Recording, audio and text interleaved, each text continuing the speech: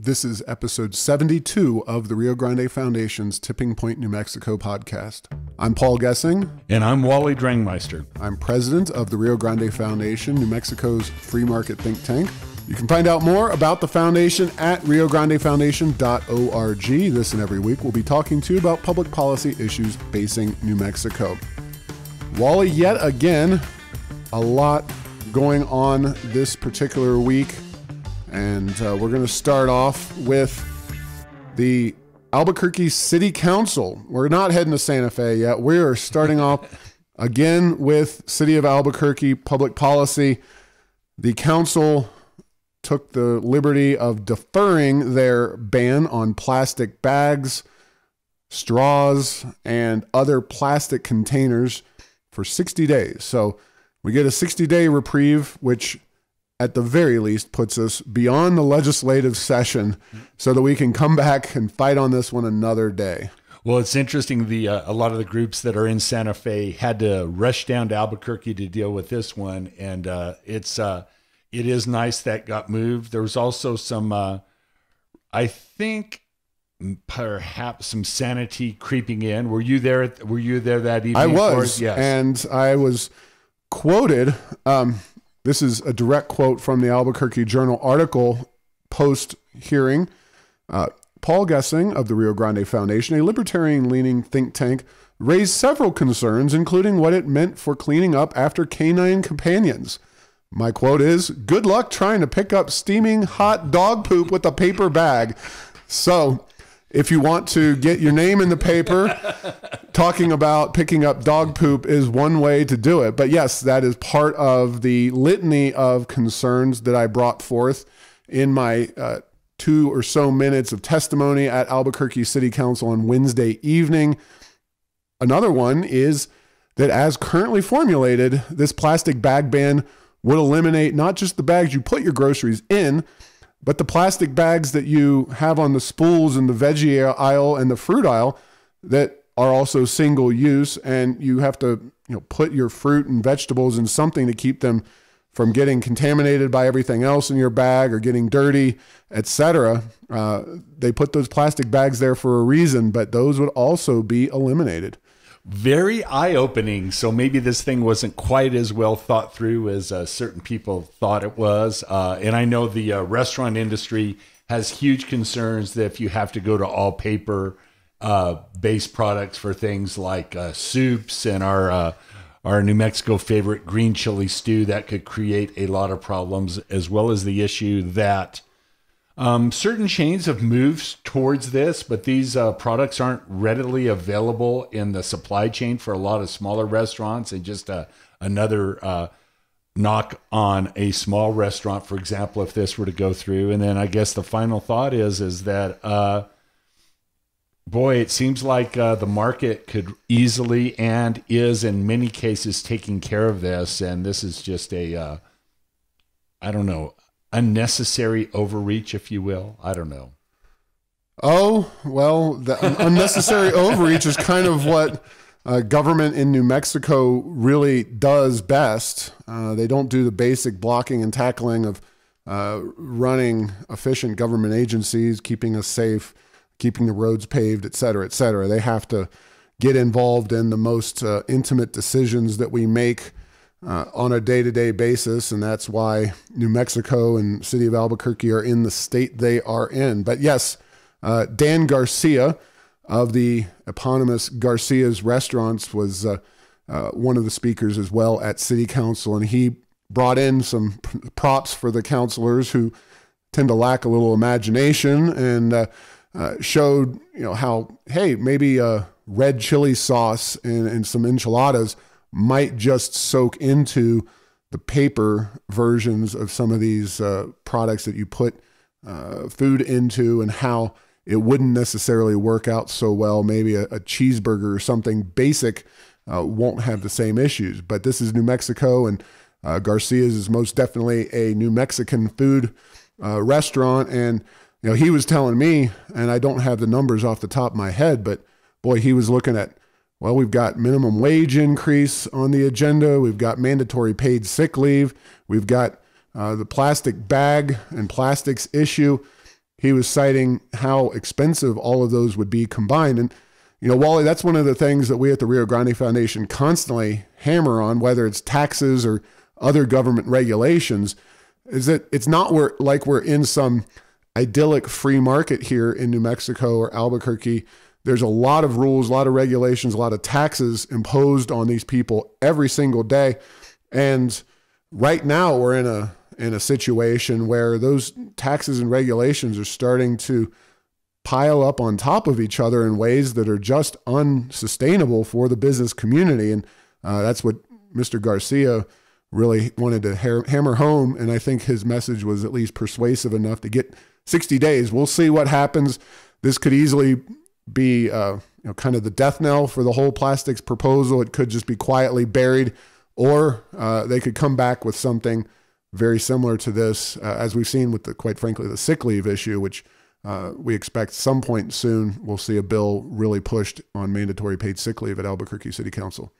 Well, Albuquerque and New Mexico have for the past many years been quick to compliment themselves on being business friendly, but in the trenches, I don't hear that as much, and I hear some great hesitation. I've worked with quite a few people in the last several years that have operations in other states, and then when they come here, they are more than a little negatively surprised at how difficult it is to get the basics of getting business done. So we will see where all of those issues go, but if you employ entry-level employees or tipped employees or people that make close to the minimum wage or do anything with plastic, it is a uncertain time for you in this state of ours. And if you do all three, it's even worse. Exactly.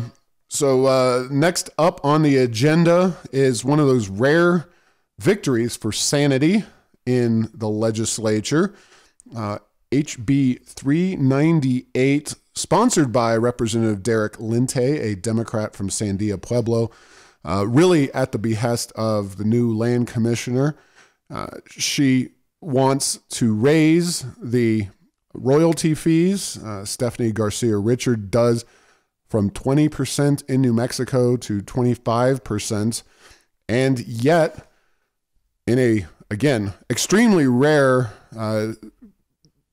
restoration of sanity in committee, 3 Democrats joined Republicans and opposed this increase in royalties. The vote was with Jim Trujillo, a Democrat, Patricio Riloba of Albuquerque, and Antonio Mo Maestas, all voting with the Republicans to oppose the higher royalty fees. Those Republicans were Alonzo Baldonado, Representative Rebecca Dow, Kelly Fajardo, and Jane Paldrell Colbert.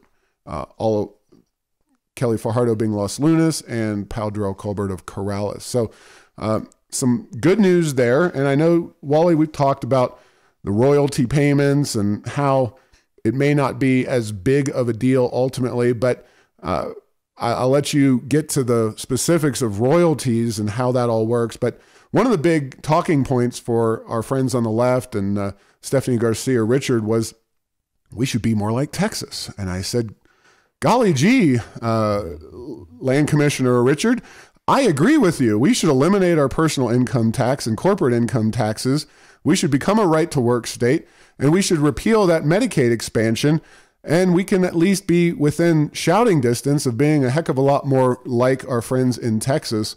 But that is not exactly what they had in mind. They just want more money. Now, talk a little bit about royalty payments. You've dealt with that issue, and you don't ultimately think it was going to have a tremendous impact, but share your thoughts. Well, yeah, a number of things. First of all, a huge difference between New Mexico and Texas this royalty rate was for state trust lands administered by the Commissioner of Public Lands. And so it would apply to that. Unlike Texas, where most of the land is privately held, New Mexico has huge amounts of public holdings, both Bureau of Land Management, in this case, these state trust lands. And so there's 2 sources of revenue when you do an oil and gas lease on state trust land. There's the bonus payment, where the various oil and gas companies basically put in bids on the parcel for the right to even go and explore. And that is an upfront payment. Then there's a trailing royalty, which in this case, they were proposing to move that from 20 to 25%. So if any of you have had a mortgage that had an interest rate and points, it's one of those, back when rates were higher, the points thing was a little bigger deal. But the points are what you would pay up front. And if you pay more up front, the rate would tend to be lower in the future. Well, what would happen is if you raise the trailing royalty rate, the amount of bonus payment, the upfront payment, would tend to go down.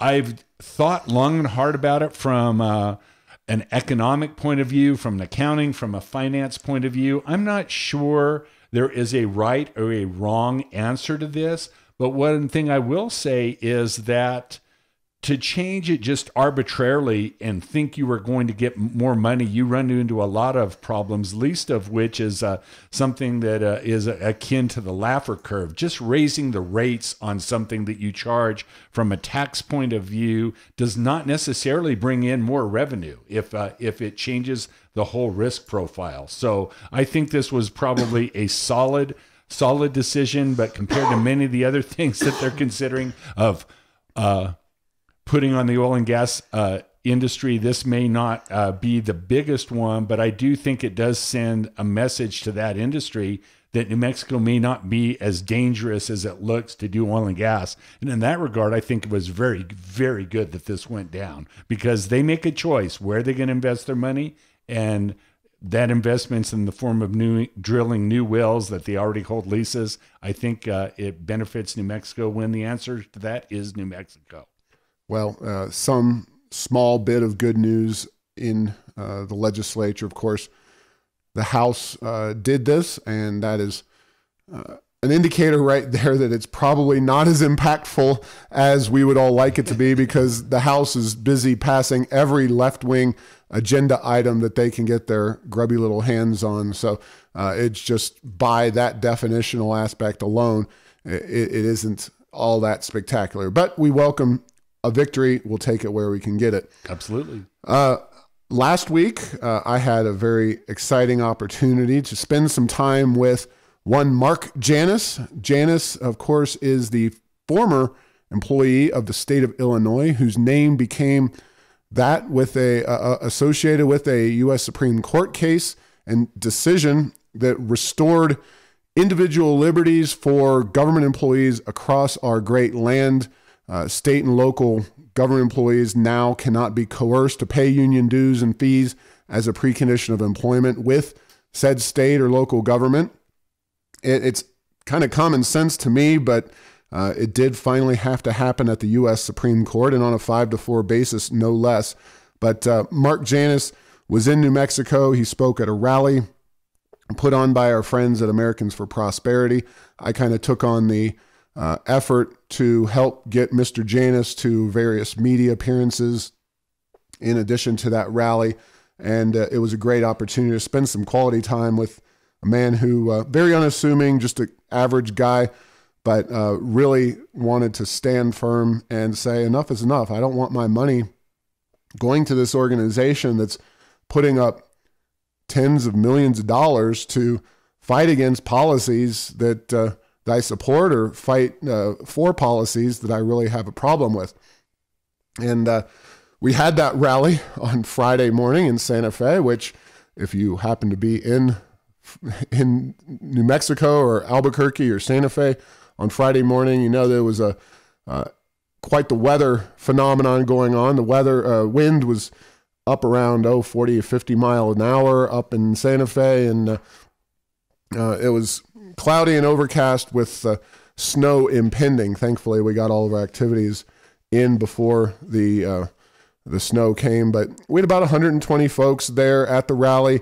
Unfortunately, later on that evening, given what I just said about the House, HB 85 which would eliminate right to work in the 10 counties that have adopted it, as well as the village of Ruidoso.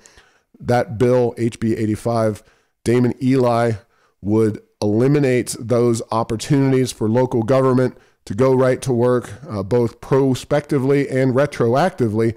We passed the House that afternoon on a party line vote. So we didn't expect to win anybody over in the House of Representatives. We expect that this battle will be much more interesting in the New Mexico Senate. But Rio Grande Foundation is proud to stand in support of local right to work, statewide right to work. And I was very pleased to be able to spend some quality time with a man who's done so much to help move forward the case of liberty and worker freedom in the nation. Yeah, it's got to be somewhat of a heady feeling to have your name associated with a case. The interesting one that's always a joke, and this is no joke, but it's the Roe v. Wade. That actually, those were real human beings, and so just like that, Mr. Janus is a real human being, and we will have to see. Where New Mexico's going if this continues, this legislation. We're going to have a very interesting situation where government employees will have this choice, but private employees will not, at least for the time being. And my understanding is there is an opportunity for this issue to be decided in the non-governmental employees should the right case come about, and maybe see some change nationally, regardless of what happens in New Mexico.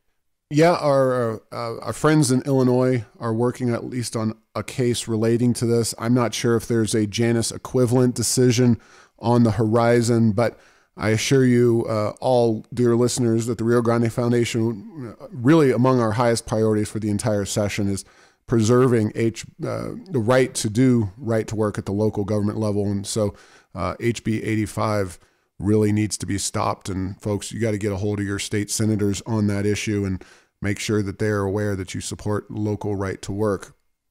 Again, in Santa Fe, I was up there on Saturday. Yes, the legislature does meet, especially as we get on in the session on Saturdays. This particular bill, also a very high priority for the Rio Grande Foundation, also stopping it. Uniquely, though, this one's in the Senate, which is, of course, relatively in the sane camp, but it's all relative. SB 489, that is legislation that would essentially allow PNM to get out of the San Juan generating station. But from the Rio Grande Foundation's perspective, the main concern associated with that bill is that it would raise the renewable mandate up to 50%, with strong suggestions that we go to 80 or even to 100% carbon-free, non-nuclear electricity generation in the not too distant future in New Mexico. Wally, I know this is another issue that you have a lot of experience with and interest in, and you even, I think, were watching from afar the committee hearing that was very crowded, very well attended, and did not go as well as we'd hoped in Santa Fe. Well, this is a very interesting one. The bill is voluminous, in the 80-page range. It is interestingly, not only a sweeping bill relative to electricity deregulation, but it largely focuses on one company's situation, that is Public Service Company of New Mexico. There also, as a result of this bill being so broad, there are some very interesting controversies amongst different groups. The preponderance of the environmental community is like, oh yes, this is perfect, this is great. Where the new energy economy, that if just judging from watching it on my computer is the case, there was probably roughly a third or a half of the people there were from the new energy economy. They're very much opposed to this bill for it being a bailout, if you will, quote unquote, of Public Service Company in New Mexico.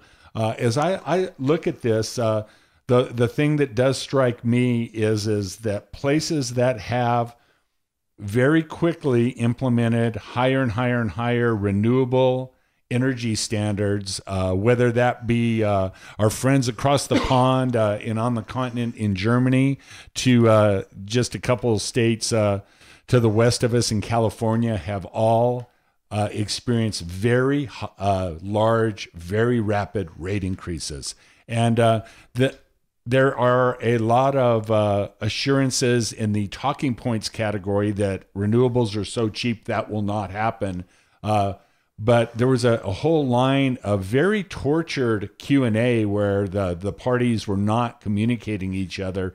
How do you really judge this renewable energy, and how do you compare it? And the answer is they couldn't come up with a satisfactory question or answer in about 15 or 20 minutes of doing that, because it's very, very difficult. There's no question that renewables are cheap, inexpensive, high quality resources when they run, but how does that play into a utility system that requires reliability 24/7? And given that a cheap, effective battery is the nirvana that's sought for to make this all come together. But from what I've seen in my analysis and my study, it still is a long way off. So this will be an interesting one to see what happens if there's not a rate cap or some sort of mechanism. It could be a very huge shock to the ratepayers who pay electric bills in New Mexico. So this is a very complicated issue. It is a very, it's happening very quickly and in many different moving parts. And I'll bring up something that just happened in a minute. But yeah, the way the breakdown of the various groups happened, the term strange bedfellows came up a number of times during the testimony and the hearing. The Albuquerque Chamber supports this, as does PNM. PNM, of course, is essentially going to get their costs, sunk costs in the San Juan Generating Station paid for by we, the ratepayers, and PNM is a major supporter of the Albuquerque Chamber. Most of the main, quote-unquote, mainstream environmental groups, which are very radical, many of them 350.org, the Greenpeace, Sierra Club, I don't know if Greenpeace stood up, but many different environmental groups.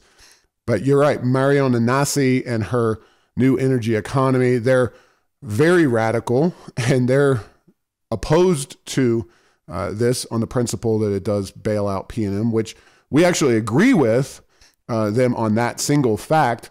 But our main concern, and the only time it was brought up, was the renewable portfolio standard, which in my testimony, I specifically spoke out against that and how that's going to impact ratepayers. Of course, the other group that's kind of generally speaking on the side of sanity from the opponent's perspective is the folks up in San Juan County, who are very much concerned that this is going to devastate their tax base and really make that entire area very difficult economically. Well, just listening to the discussions, they were comparing what may happen to San Juan County to places like Raton when the coal industry left there, just how devastating it was. And so, yeah, there's a huge amount of concern. And then under the category of almost breaking news on that topic, right after the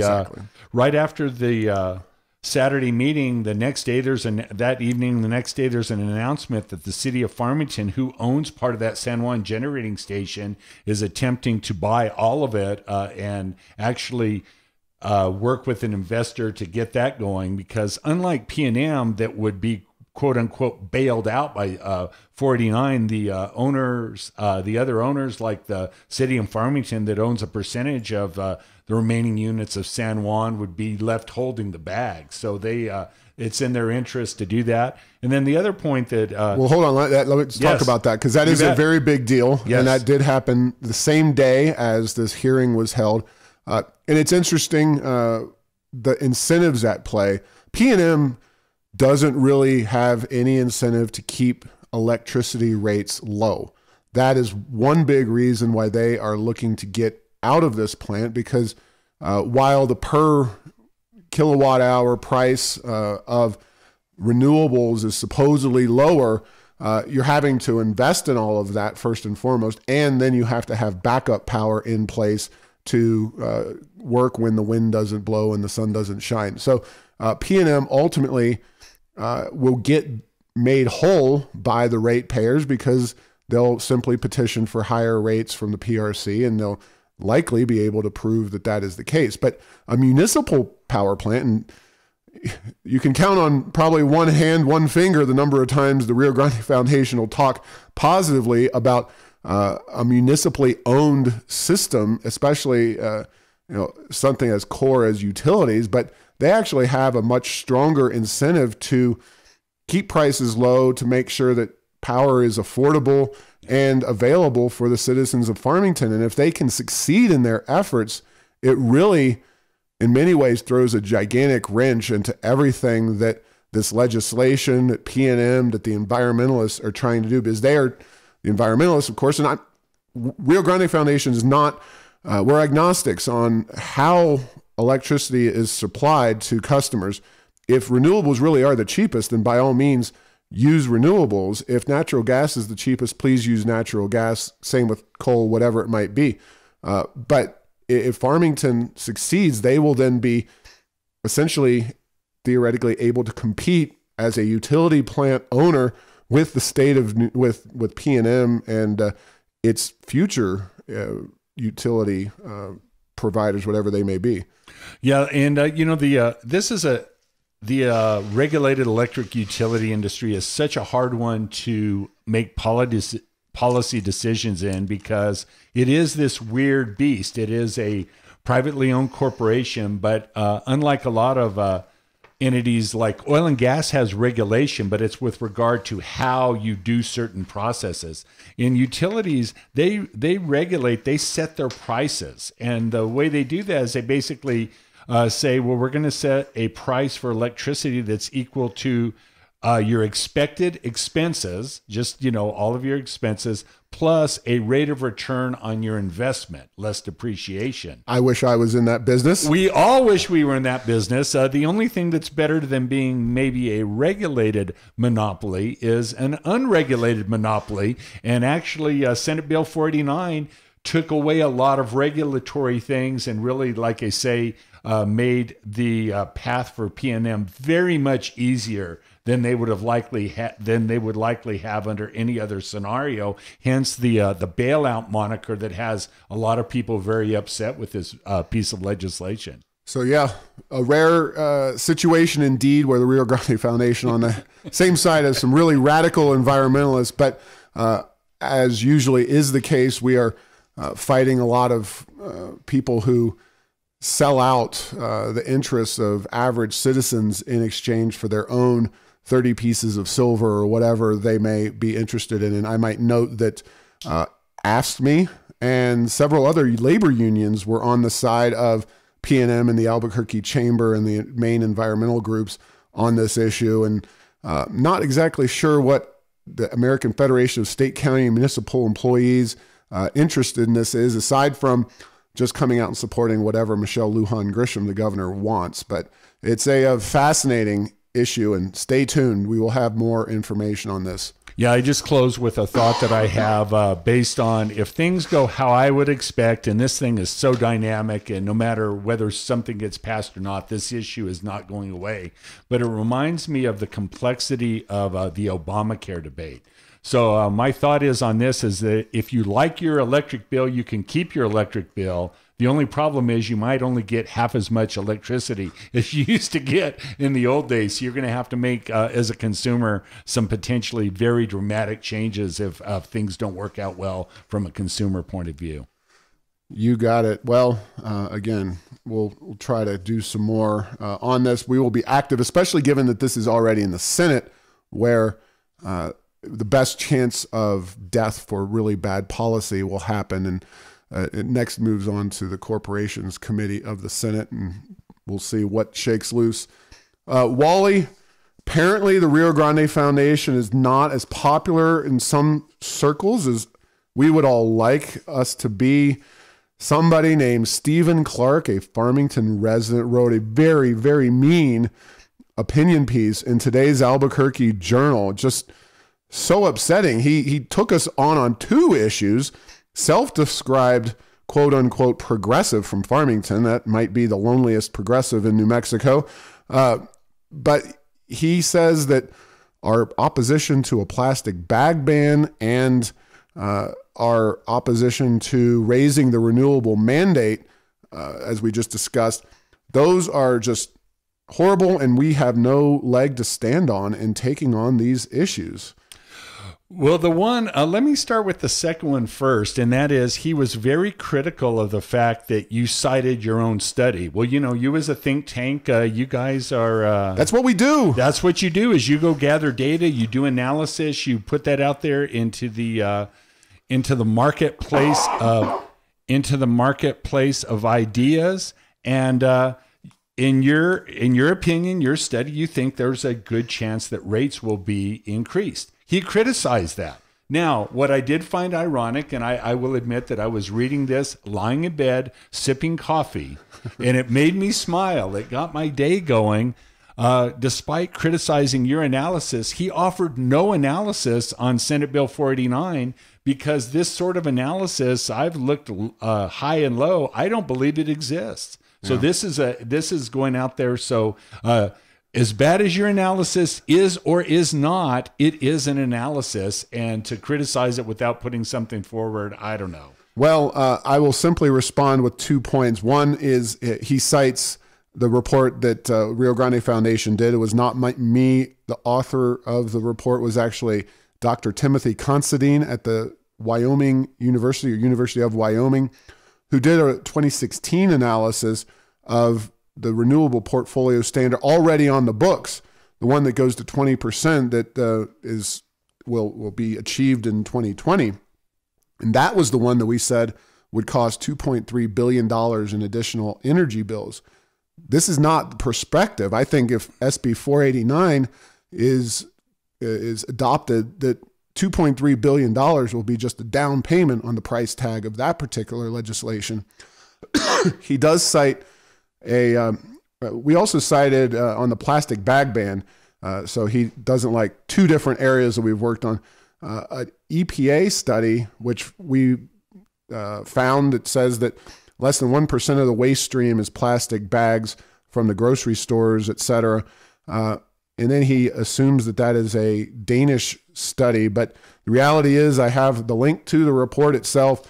It is the EPA using EPA data that they've gathered since going back to the 60s. The EPA has studied, as you might expect, the waste stream for solid waste in the United States. And their report is actually titled Advancing Sustainable Materials Management 2014 Tables and Figures. It's a December 2016 report by the U.S. EPA, and it goes into a variety of issues on recycling, composting, combustion, energy recovery, landfilling in the United States.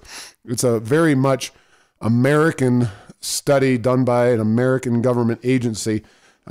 And, you know, we don't always respond to the haters out there, so to speak, but when they bring up such absurd criticisms, it's fun to slap those down occasionally. And Wally, last issue on the docket here, Democrats have proposed legislation, HB 6. They reworked it, I should say. It was introduced earlier in the session, and then they came back at it and said, you know, maybe this bill isn't where it needs to be. This is the one that would raise the gas tax by 10 cents a gallon. It would reduce the gross receipts tax by 0.5 cent, but it would increase the personal income tax, raise the motor vehicle excise tax, increase capital gains, repeal what are called tax expenditures, which some may be good, some may be bad, but a tax expenditure is a tax that might otherwise be collected that is not being collected by the government. So you could also say it's a tax increase. And then going after remote sales, internet taxation or whatever. HB 6 is a very, again, convoluted piece of legislation that the legislature itself estimates will cost $124 million annually. And yet the sponsors of this bill, Democrats in the House, say, oh, this is going to diversify the state economy. I know that is a surprise to you. This column, Jim Trujillo, Javier Martinez, two Democrats from Santa Fe, they wrote an article in the Journal, Albuquerque Journal, House Dems take economic reform moonshot. I love New Mexico is just shooting everything to the moon except anything out of the spaceport. And it's not exactly going to diversify our economy. But Wally, you had a good line that you told me off the air. Yeah, and I really do believe when they say this, it diversifies the economy for one interest group, one industry in New Mexico, and that is state government. And so there's a lot of talk about, oh, we can't be so reliant on oil and gas. But true economic development is when you try to enact policies that increase the size of the private sector economy. This just says that, hey, we want more and a more varied supply of taxation capability because we don't want ups and downs when the oil and gas industry comes about. And so I do think they confuse those in their mind. And I think it actually did slip into their rhetoric that they were confusing economic development with diversification of tax sources to fund government. Yeah, and that really right there says all you need to know about the mentality of too many in New Mexico. Unfortunately, it's not limited just to Democrats. There's a lot of Republicans who have a similar mindset in a lot of ways. But yeah, it is sad to say that when you think of developing your economy and growing the economy, that you're really thinking about how can government get more consistent revenue streams so that in a tougher economic time, especially for oil and gas, government doesn't take a hit. And, Rio Grande Foundation always stands ready to provide real world data. I know that, again, some of our haters think that we're just making this stuff up, but New Mexico is not a low tax state under any real analysis of the term. If you don't include income levels, yeah, we're a fairly low tax state. If you don't include the size or lack of size of the overall economy, then New Mexico may not be the highest tax state in the world. But key policy data, they look at state and local tax burdens. Latest data available is fiscal year 2016. They compare our government taxing with the private sector economy. So how much is the government taking in as a percentage of what they would have available to tax? We're the sixth highest tax state in the country. New York, Hawaii, West Virginia, Maine, Vermont, and then New Mexico. So you can go to keypolicydata, I believe, .org or .com, and it's Key, just like you'd spell key. And then the Federation of Tax Administrators, another nationally respected organization. 2017, state total taxes as a percentage of personal income. Again, what can New Mexicans pay? What are we paying in taxes? New Mexico, the highest of the western states, 7.2% of personal income, ranking 11th highest overall in the country. California is 12th. Nevada, Utah, Oklahoma, Wyoming, Arizona, Colorado, Texas. Texas is 49th. And it just seems that New Mexico and Texas are the real paradigms of opposition. We embarked upon a very big government program, relying not only on just government at the state level, but also federal spending. Texas, much more market-based, and Texas just kicks our butt in every single category virtually. So New Mexico, not a low-tax state by any stretch of the imagination, and yet we've got legislation in $1 billion surplus environment that they want to increase the taxation power of the state of New Mexico yet again. Yeah, and with the exception of gross receipts tax, which is becoming downright onerous because the rate is high and the applicability to things in the private economy, it's very out of whack. But the other thing about New Mexico, the rest of our taxes, none of them are necessarily out of whack with other states, But the point is, we have every one of them. You know, property taxes are higher in Texas, but yet they don't have an income tax. They don't tax services like we do on our gross receipts tax. So it's one of those that New Mexico has every type of tax that there is, some better, some worse. And I applaud anything that would do something to reform our gross receipts tax system, but I'm not sure necessarily raising every other tax under the sun is the way to go about it. And of course, when you have such anemic income levels and private sector economy, when you actually take those into account instead of just looking at rates, you see that New Mexico really is close to the maximum that it can tax its people before they start to move away or simply decide to go on government welfare programs rather than being in the private sector economy where they are working very hard for very low levels of wages and yet paying relatively high taxes. So it's a myth that we have those real low taxes, and it's just sad, unfortunately, that too many of our elected officials view feeding the government as their top priority as opposed to actually diversifying our economy with real tax reform, even revenue neutral gross receipts tax reform that would look nothing like what HB 6 is. Representative Jason Harper has put that forth. We've talked to him in many circumstances in the past, and unfortunately his real reform, revenue neutral of the gross receipts tax, completely ignored this session and likely for a while into the future as the Democrats remain in control. But that is a lot. We had a very busy week, and I expect that we will have many busy weeks as we head into the waning days of the legislative session. About 3 weeks to go. Blessedly, we're at least inside of the finish line. Just hope not too much economic harm is done to the state of New Mexico and taxpayers in New Mexico between now and sine die when the legislature adjourns. So thanks for listening to this week's discussion. We are working hard every day to turn New Mexico around. Go to RioGrandeFoundation.org for more information or to support our work.